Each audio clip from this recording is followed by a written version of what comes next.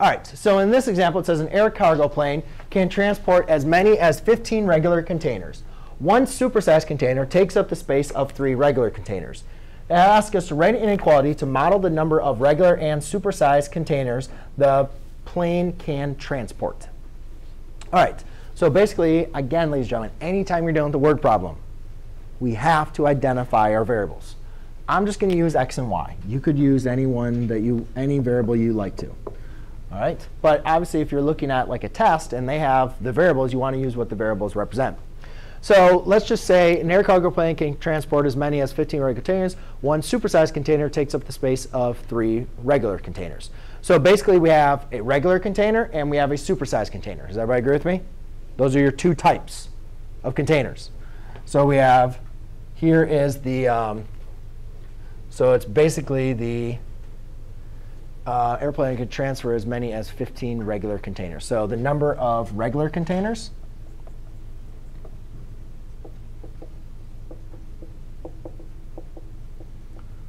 and the number of super-sized containers. OK, now it does say one supersized container takes up the space of 3 regular containers, right?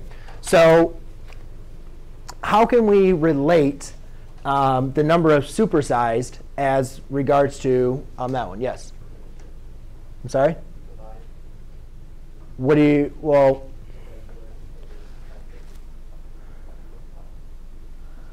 well, what I'm trying to say is how are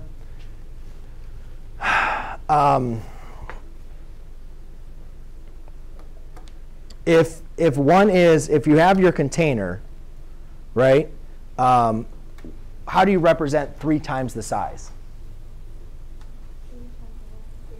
It would be 3, like 3 times x, right? So basically, an air cargo plane can transport as many as 15 regular containers. One supersized container takes up the space of 3 regular containers. So basically,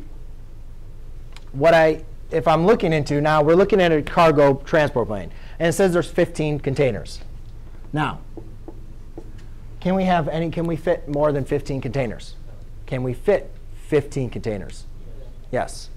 So it's going to be less than or equal to, right? Not less than, because it can be 15 containers, right? Yes?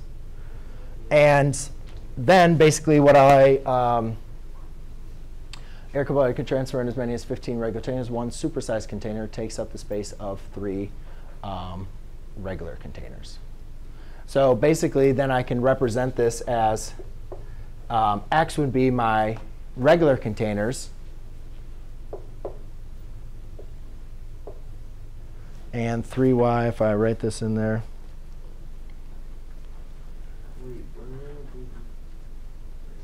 One supersized tank just take up a space of 3 regular containers with the model number of regular and supersized planar containers.